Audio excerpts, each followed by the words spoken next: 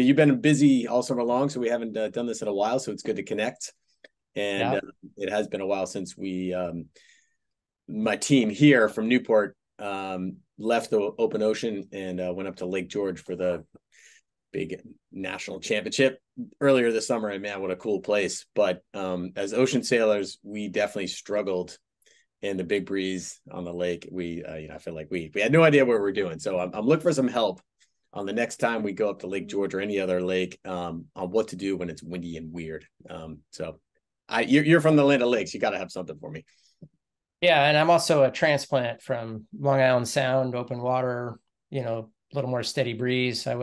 Took me a while to make that transition as well. Now that I live in Lakeland, I've really got some rules of thumb down that really going to help out. Excellent. Well, let's get to it.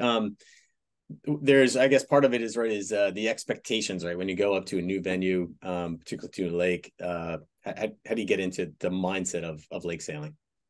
So I think, when it's windy and steady, or even medium and steady, you sort of have this expectation that, for the most part, if you get a decent start and you hold your lane, you're going to kind of finish your boat speed spot. You kind of know where you are. And if you're good, you're going to be up in that top group most of the time.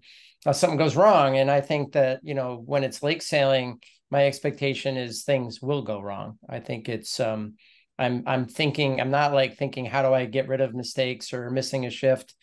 I know it's going to happen. I'm just trying to do a little better job than the next guy. So easy, right? All right. So let's take us out to the start. I mean, we can do all the pre-race work. We want to check with the locals before you go. Every lake has its traits, right? And it's somewhat predictable. I think Lake George was like the left, right? Go left, something like that. But once you're there, I guess all that historical doesn't matter because you got to go to focus on what's happening around you. So when you're sailing up the race course or sailing the first lap of the course before the start, what's the best way to kind of get a handle on what the wind's doing, especially when it's windy? So especially when it's windy, I like to get out there a bit early. And when we're talking about windy, I think for the purpose of this episode, we're going to kind of split it up into two parts. Next week, we're going to do one on the lighter wind. So we're really doing it light to kind of medium. And then when I say heavy, it's really that we're going fast enough we can get somewhere. We're going close to hull speed. So shifts start to really matter. We had did an episode a few weeks ago talk about how important wind was, pressure was, the puff was when it was light, and how important shift was when it's heavy. So we're dividing this into two sections. Today's about the heavy where shift goes. And I think when it's shifty out and windy and, windy enough to kind of be sitting on the rail and moving, yeah, I think you got to get out there early so you can study the nature of the wind. And by that, I mean, a couple things. One is like, I normally in open water, I'd be getting compass numbers. I want to know what the oscillations. I don't even look at the compass, and when it's puffy and shifty on a lake, the shifts are so big. If you don't see it, if you're looking at the compass, your eyes are in the boat. But I want to see how those puffs are moving. Like, are they coming to me, or do I have to go to them? Do I have to sail into them? Are they kind of stationary, or are they moving so fast I actually need to tack before it so it meets me and I go?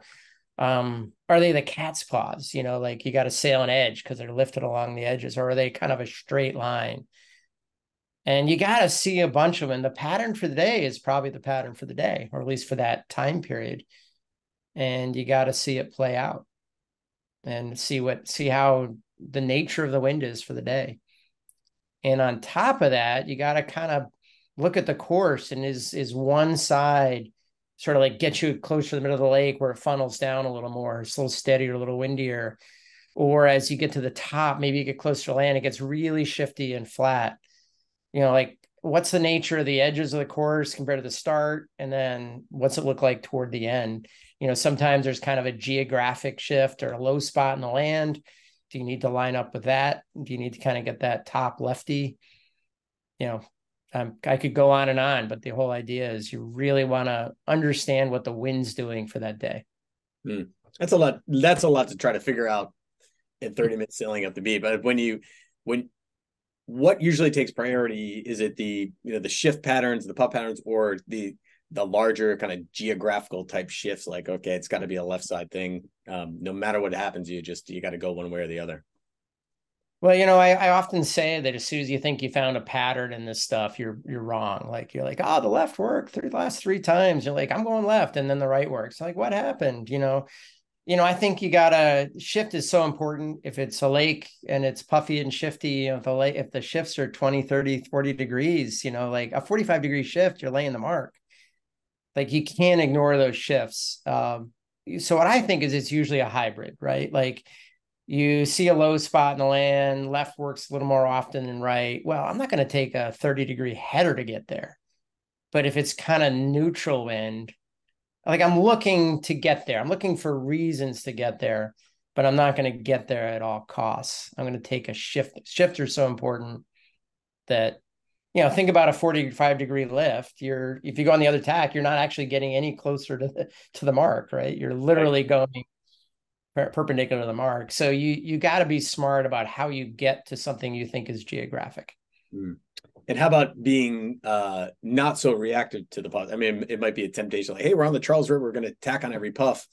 How do you know which ones to take that little header for a little while to get to where you need to get to, or maybe the next one? I mean, without trying to overtack. Yeah, so I think there's a time when you could tack a million times, right? Like if it's these cat paws, boom, boom, boom, boom, boom. That's about studying the nature of the wind. I've done even a short course race where I'll tack like 10 times successfully because I'm in a boat that tacks well and the shifts are so big that I sort of have this rule of thumb then that if the puff's coming at me, it's probably a header. And I decide before it hits if it's the kind of day. Well, first of all, I decide ahead of time when I'm studying the wind, is it the kind of day that I'm going to auto tack? That's a big thing. So if the wind is moving quickly to you, I auto tack. Puff's coming in front of you, it's likely a header, and it hits you. And as soon as your jib lofts, instead of bearing off and then deciding you're going to tack, then you tack, you bearing off, then tack. Just use it as part of your tack. You're already like luffing. You might as well just turn that extra 30 degree, probably 60 degrees instead of 90, and you auto tack. So there's two factors. One is you got to decide by studying the wind whether it's an auto tack day. And then as you're going up the course, you're deciding whether you actually want to auto tack. Just for example, you're way lifted, you're on the long tack, where you want to be. You're like, I'm not going to auto tack in this next. I'm really near the ley line. I'm not going to auto tack unless it's gigantic, right? Or the opposite. I'm looking for a reason to go. I like the geography on the right. If this is even a hint of an auto tack, I'm just going to go. Got to have a quick trigger. Yeah. And other times, the nature of the wind is it's sort of filling in progressively and it's moving slowly. So you get the hint of the auto tack and you're like, no, today's not an auto tack day.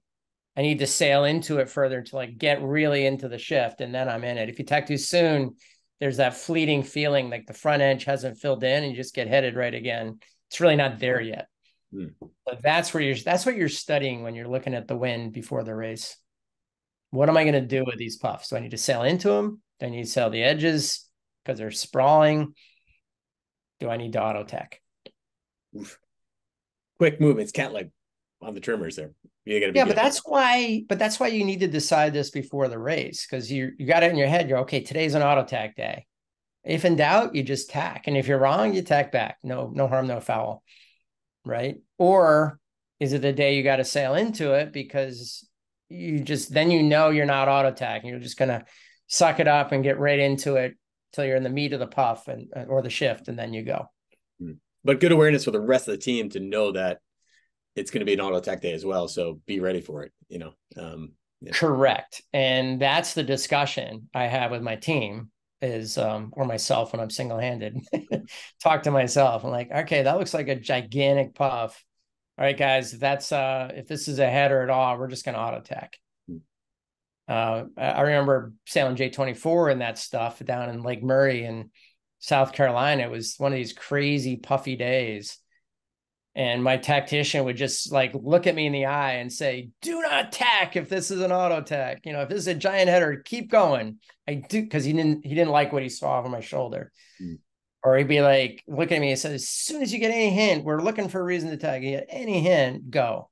Go. So the conversation of what you're going to do is really important, because if they know you're not attacking, they'll keep hiking. If you know it's going to be crazy and maybe attacking, everybody stops hiking and like, okay, go.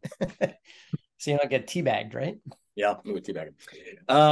So boat speed. Let's talk about that quickly. In terms of this, when it's windy and weird, where does boat speed come into the equation? Well, it matters, and but it doesn't matter so much that you need to take like, I think when it's really steady, I focus like 90% of my attention on boat speed. It's boat speed, boat speed, boat speed, boat speed. Every once in a while, you read the compass, take a quick look around. Yep, boat speed, boat speed, boat speed. That's that, right? And I think when it's puffy and shifty, my eyes are out of the boat a lot more. First of all, it helps with boat speed because I see with little puffs and lulls in the water, so I'm ready for them. I can react to them quickly, dump the main or whatever I got to do. But, in the end, actual boat speed still matters. And the reason is that, the person who wins the race and that stuff usually wins by a lot, right? And steady wind, inches matter, where, you might, after an hour of racing, you might be just a couple boat lengths apart, and this, you're going to be tens of boat lengths apart. But you know what a little bit of boat speed does is it gets you free of your group. Then when you have the option to tack in that auto tack, like, if you're slow and you get sucked in, you got to wait for them to tack, and then your turn comes. Now you're behind, and that's when you get the distance made on you. So that makes me think of a thing, and it's maybe getting granular, so we get to it quick though. If it's going to be a kind of auto tacky kind of day, it's going to be a lot of movement. Would you set up the boat? Let's go to J24s. Would you set it up differently for more sort of acceleration on the tacks versus straight line boat speed? Yeah, so I think that the short answer to that question is I set up for the lulls. I look at it a little differently than that. I set up for the lightest wind. So I guess it's related. You're asking about boat handling, but I think it's all related, right? So I feel like I can struggle through a puff, and you're going pretty quick. Maybe if it was really windy like that the whole time and you had more power than the next guy and they were depowered correctly, they would inch out on you. But I think that when the lull comes, if you're over baked, we call it, right? If you're too depowered, you really struggle to get through those lulls. And that's, to me, where the gains are made. Like, it gets you to that next puff shift where you're ripping, and you struggle through that, and then you get through that again. So I'm always setting up for the lulls. That reminds me, it's similar to this Lake George experience that we had. The sense of the starting line so far away from the shore, but the mark is up against the shore, and you're sort of waiting in the pre-start. Oh man, it feels windy, we're on this edge of which sail do we go with, but then you realize halfway up the beat, it's definitely on the low side. So so setting up for the lulls or the lighter further up the beat. Yeah, and yeah, in your case, it was sort of gets more lully up the beat, right? And there's sort of this theory that maybe the J24 is kind of a special case because you can have a jib or a Genoa. Maybe you can tack a little better with the jib. So if it's right on the edge, maybe I'd go with the jib so I could tack better. But if I thought it was faster to have the Genoa, I still would go with the Genoa to get me through those lulls. Yeah. And that translates to every boat too. I would down tune my rig, my shrouds or whatever your depower tools are on your boat, chocks, mast step, mast ram, whatever it is that powers your boat up and down. I would definitely gear it toward the lulls. All right, let's when it's windy and weird, let's walk through a typical race that you might run. How would you set yourself up on the start, knowing that we're in this scenario of a weird? Yeah, so maybe I'll quickly draw this on the whiteboard if you're right with that. Yeah, go for it. Yeah. See it all right there? Mm-hmm. Yeah, so if we have kind of your pin in your boat, so yeah, here's your pin and your boat is over here, right? And you got your line. I think the temptation is to try to start at an end. Like, suppose you got a righty, we'll make that green. You're like, oh, big righty, we got a 20-degree shift. I want to start, this is the favorite end. I want to start here. And I typically on a shifty day try to avoid that. I'll start somewhere in this middle third of the line almost every time. And the reason is that this is going to shift back. So as long as the line is sort of set to the average of the wind, I'm not trying to start at the favorite end. What I am trying to do is make sure I get on the long tack first. So what I'll do is I'll kind of hang out right around here until really late. I'm just going back and forth. And I'm deciding whether I'm going to start here or here. Now, if it was super light, we can talk about that next week. I might go to where I think the first puff is. I might go to an end in lighter air. But when it's shifty like this, if I start here and then I eventually get a big header, well, then I'm in good shape, right? It's like the other end was favored already. Like it gets you in phase. So I'm really just trying to get clear air and go so I can be on that long tack. And what I mean by the long tack is, the tack that's closer to the mark. Like if I'm looking forward in my window here, by my jib, if I see the mark if I don't have to turn around to look at my mark, then I'm on the long tack. So that's the priority to me. And you're never winning like here at that point. One side or the other is ahead of you. But you just keep doing that up the beat, taking the shifts, and all of a sudden there's just a few people left. And hopefully they're a different few each race because you've done the conservative thing by doing the long tack. Interesting. So I know you're looping upwind of the line. Is that your preferred when it's windy and weird? I do. I loop above the line so I can see. I'm not worried about traffic. And then I'll just kind of dip down late, so let's get rid of some of these things. So let's just take a time when, it's a minute to go. I'm here. I'm like, okay, good. It looks like a nice righty. I'll just find a nice open spot on the line, tack in at 30 seconds or so. And because I'm here and it's shifty and weird, it's hard for people to set up correctly in the line. There's often more holes. Like I'm not that worried about being able to find a hole. So, maybe a minute or something I'm doing this. I'm making a decision like a minute and a half in a bigger fleet, a minute in a smaller fleet. And I'm just finding a nice hole somewhere in this range. Yeah. Getting on the course. That's a great tip. I mean, that's one of those things of, why get stuck in the rush hour traffic when you can be on the expressway back and forth looking for an exit, right? Well, if you're the one that starts here on this, if you're fighting for the boat end, the problem is that it's going to shift on you, right? So you all look good here. You're like, oh, I'm killing all those guys at the pin, all the way down here. They tack their way behind. But, it's shifty. So it's going to go neutral. And then all of a sudden you're down here. Well, now they're here and they can cross you, right?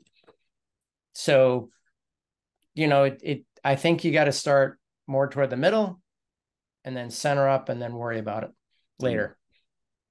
And in this case, you're like, let's go back to like, try to ignore the compass, but just keep the bow pointed toward the mark.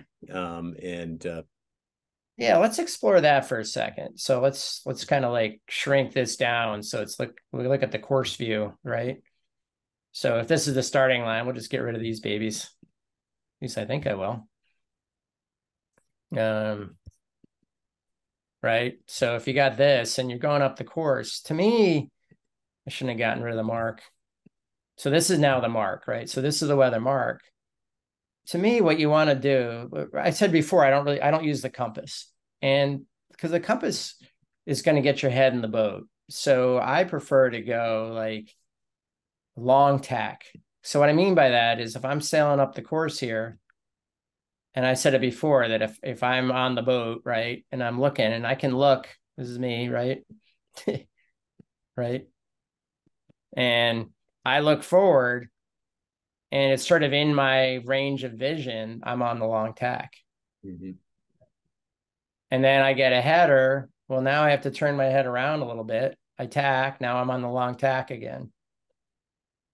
Get a little header. Oh, a little short tack. So what it does is it's sort of this genius way not to get stuck on an edge. Mm. If you follow the compass and it's sort of trending right for that whole leg, you're going to find yourself in the left corner because you never really get a header. So you're going to find yourself here taking this giant header back. Mm. Is it a good rule of thumb that on lake sailing, is it better to, I guess this would be when it's windy, to sail the middle of the course versus get to the edges? So yeah, I think the lighter it is, the more you're going to have to sail to an edge, and we can really, because you're looking for pressure. If there's just more pressure on an edge, you got to get there, Yeah. depending on the nature of the wind. So without land effect, absolutely sail right up the middle, I think. If there's some sort of geographic effect that you sort of got to get somewhere, like suppose you have a shore over here, like, there's some land over here or something. And, the breeze sort of in a low spot. So you have a little more breeze and lefties. I'll make them red. So you got some, in general, the wind is sort of more this way here and a little bit stronger. And you really want to get here. So we discussed this before that, beautiful. I'm on a big righty right now, right? In our little thing here. But what if I started in a big lefty? What do I do? Well, I think the answer is if it's a giant lefty, you have to take the long tack, like you're pointing at the weather mark, right? If it's sort of neutral or even just a little header, a little lift, if it's a small lift, then you're more likely to head this way. Like I'm looking for anything even close to a header. Neutral, it's only up in my eyes, like 5 degrees. I'm sort of centered up on the mark. I'll work my way this way in the puffs, but I'm not going to start here and go all the way here. There's going to be some gigantic shifts on this along the way if I do. Cool. Well, now that you've got the illustrator, I want to just sort of take a step backward to intersecting the puffs that you talked about earlier. Maybe you could sketch it out for those of how to react to a puff. You got somebody calling puffs on the rail. Hey, this looks like a header or a lifter puff. Maybe what does that mean? Yeah. So, I think sometimes the puffs kind of look like this, right? Like the nature of the puffs are so different. So if you have kind of this blob kind of puff, right? These bombs, these are the cat paws, right? And what's really happening is they're kind of hitting the water and spreading. So the edges are lifts, right? So if that's the nature of the day, connecting these is the way to go. So what you try to do is, you sail to this. So let's go back to our race here. Suppose it's a neutral wind. So we'll just kind of get us off the line here, draw our path. So suppose it's sort of like even on the line. I start in the middle and this first puff comes along, or maybe I'll start a little more toward the left end, the left third, because this puff's on this side. And then this is probably moving quickly and it's a big lefty. So on this edge, so I'll take this edge and then I'll try to take it to this one. So I get a big header and so on. I'll connect these puffs sailing the edges. If this puff were here instead, then it would be the other side, right? I take this lift up. I don't know what just happened there. Right? So then, you want to sail whichever edge you can get to. So then you have a choice here, which edge you want to go. Am I going to, and usually it's not up to you. It's rare that it comes straight at you. You have you either, it's skewed one way or the other. So you're sort of stuck with whichever edge is kind of coming your way. Do you dig a little more into the puff to get more breeze in the middle of it if it's a big one, or you go right on the edge? What's your preference? Well, this is the nature of the day, puff. Like this is where your homework really pays. So if the nature of the day, if it's the kind of day that when you study this puff, there are these blobs that, cat paws, right? We always call them. Then they're moving. You got to tack, kind of as soon as you get the first hint. These are the auto tack. This is, auto tack, yes. As soon as there's a hint of that, you're just going to tack. Now, there's other days that are very different, right? So if you have a different kind of day, might have more of like a line text, right? So I don't know why I can't get rid of that. So we're not going to worry about that for now. So, suppose you have like some really big line of wind over here. So maybe the day is more like the puffs look kind of like, like this instead. They're like lines of wind. So maybe there's a big righty here with a puff that's more like this. Maybe on the really macro scale, if you went up in an airplane, it would be a big blob, but it's just too big. It's going to go and stay there for a while. Well, this might be one you need to sail a little further into. Maybe this is a little more stationary. It's coming off a hill. Maybe this is geographic, right? So it's kind of hitting the water and then bouncing up. So that's when you've done your homework and you've decided, hey, I really need to sail into this, right? I need to go, and this time I need to like dig in. So the nature of the day is we're going to dig into this puff, get into the meat of it where it's nice and strong, and then we can take it because the front edge might be kind of fluky. So the day depends. The day is going to tell you, like if this edge is not a solid line, it's not moving hard and fast at you, you're going to have to dig in. And the good news is that when you do your homework, the nature of the wind for the day is more or less kind of the nature of the wind for the day. You kind of get a feel for it when you sail that first leg and you do your homework. But you got to dig into these puffs today. Interesting. Yeah, because in most cases we're only on the water for a fixed amount of time, might be four or 5 hours, right? First race at 10, we're off the water at 3. That not much is going to happen big picture in those 5 hours. Yeah, and almost for sure the first race is going to be like your homework was. And then, if something changes, then you got to change your strategy. You got to think, okay, hey, the day is changing. One example of that is often when might be a little bit more like this early on. And then as the land heats up, the air gets all turbulent, right? There's all these little mini, thermal plumes, as Chelsea Carlson, the weather, always says, and as the land heats up, and if the wind's going over the land later in the day, you might get more and more randomness. Oh, I'm often thinking about that. How might it change today as time goes on? Or maybe the weather changes completely. Maybe this shuts down and the thermal takes over, or maybe a front comes through. But you're trying to decide what the nature of the wind is for the next race. Okay, cool. So that said, what would be some of your rules of thumb for windy, weird lake sailing? Now that we've sort of gone through this exercise. All right. Knowing that we haven't even gone downwind yet, but yeah. Well, I do think downwind is a little simplified, but we can talk about that in a minute. But I think that when it's light wind, wind is priority. And that's why it's pretty different than what I'm talking about now and worth its own episode. So shift is the priority.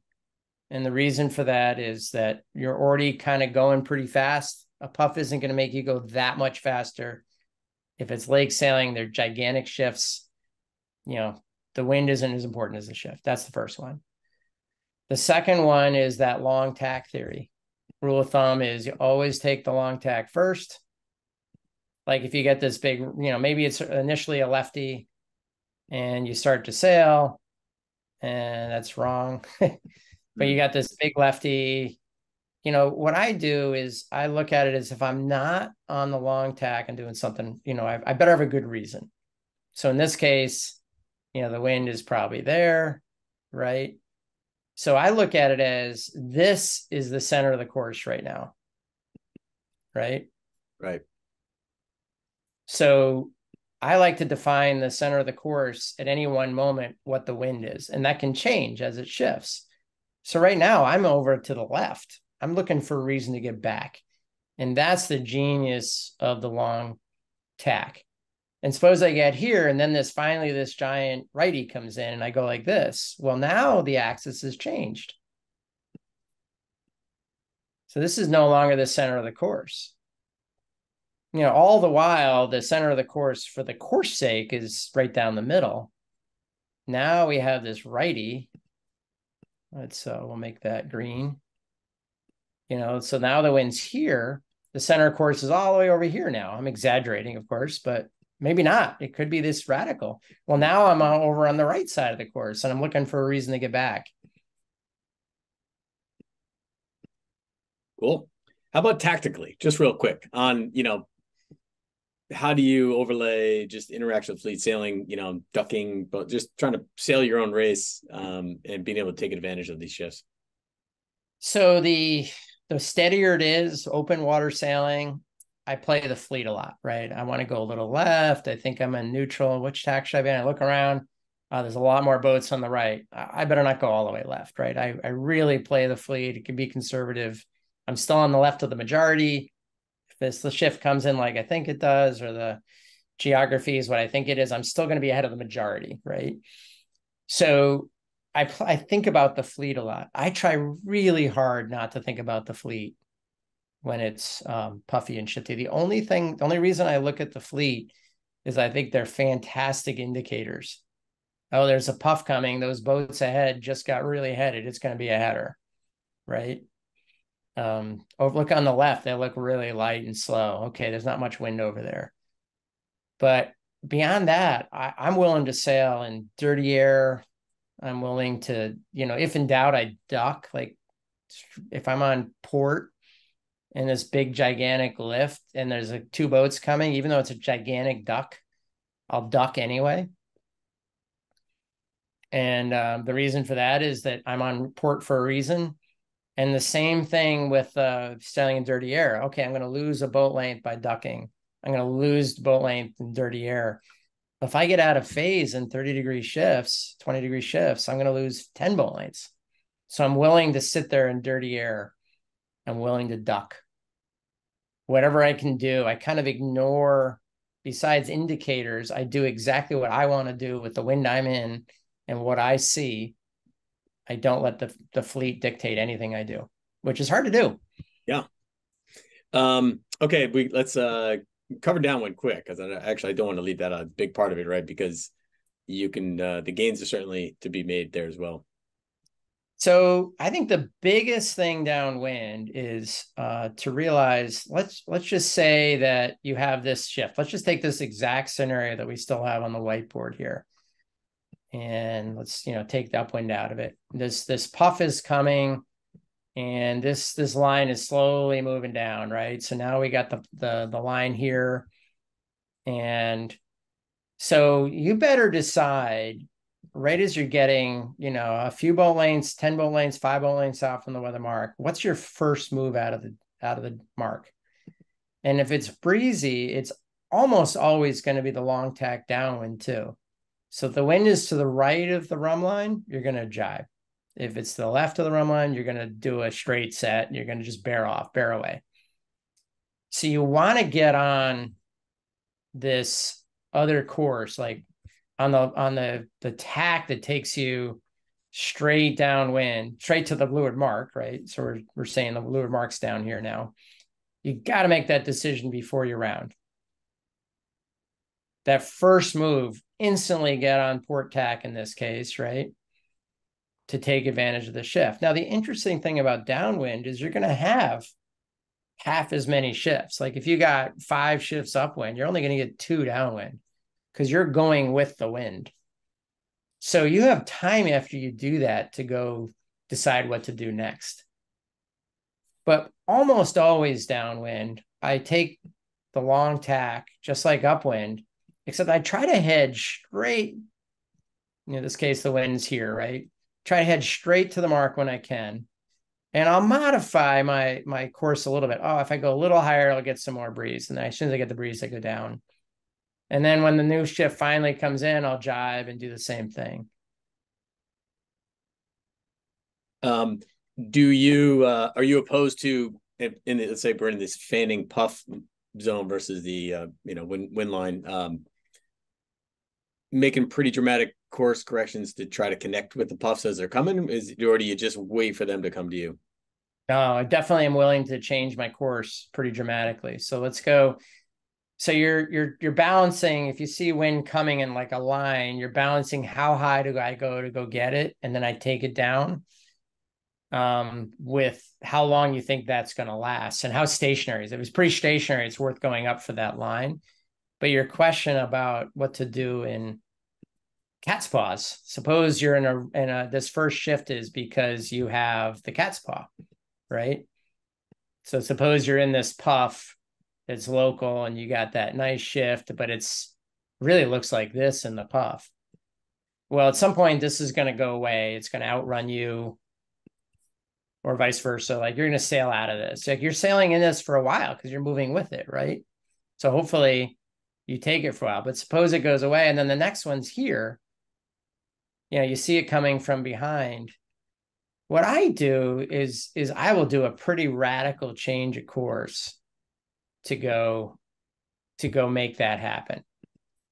Like that extra pressure, unlike upwind where you're trying to go in hull speed, I think there's pretty dramatic changes in speed downwind when you get a puff, and you can go lower.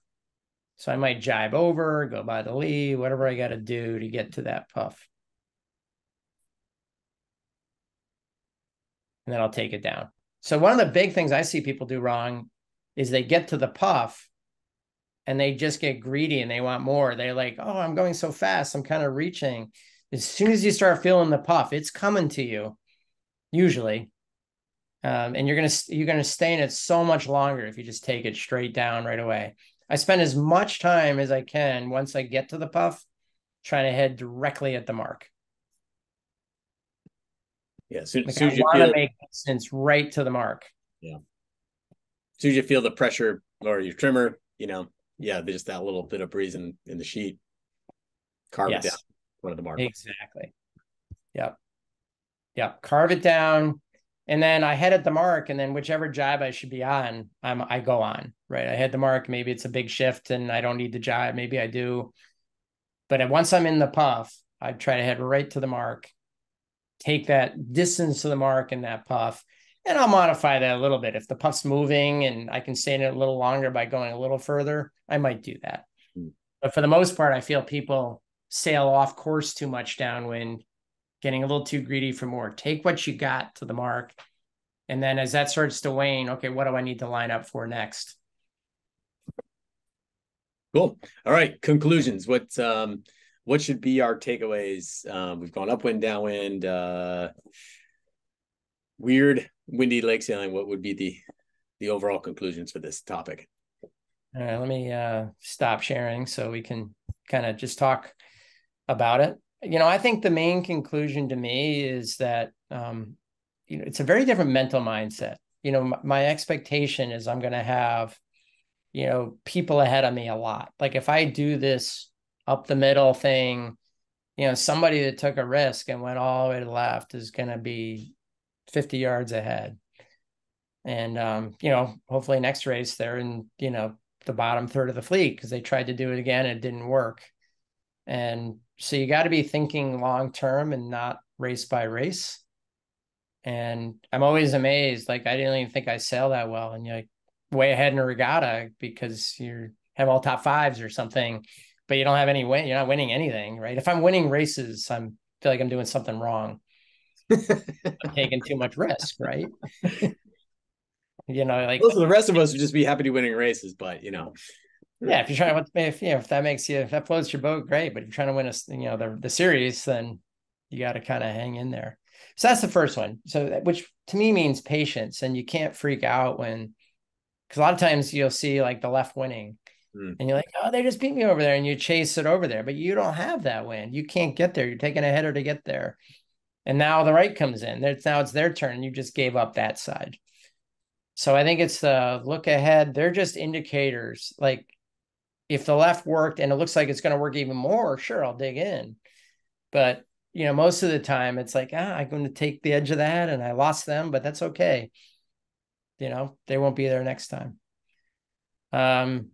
Another conclusion is related, which is patterns. Like I think people always try to, last weekend I sailed, this fluky stuff and somebody said the left worked, didn't it? And I'm like, sometimes, maybe 60% of the time, but as soon as you find a pattern, you're probably wrong.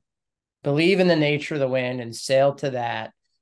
That is your pattern, not whether left or right worked. And with that, you just plug away and you sail the wind. The scores will take care of themselves. Like as soon as you start thinking about like, oh, that guy's going to beat me in this series if he gets another first, then you've probably lost. There you go. There's your Ingham moment of Zen there, right? Just sail your own race, right? Sail your own race. Yep. Perfect. All right. Well, like next time we meet, I guess we'll cover the light and weird, which is always a fun one. Yeah, it takes even more patience. At least in heavier, when you're losing, it happens quickly. All right, awesome. We look forward to it. Thanks again for all your wisdom, as always. Love it. All right. Thanks, Dave. Thanks, Mike.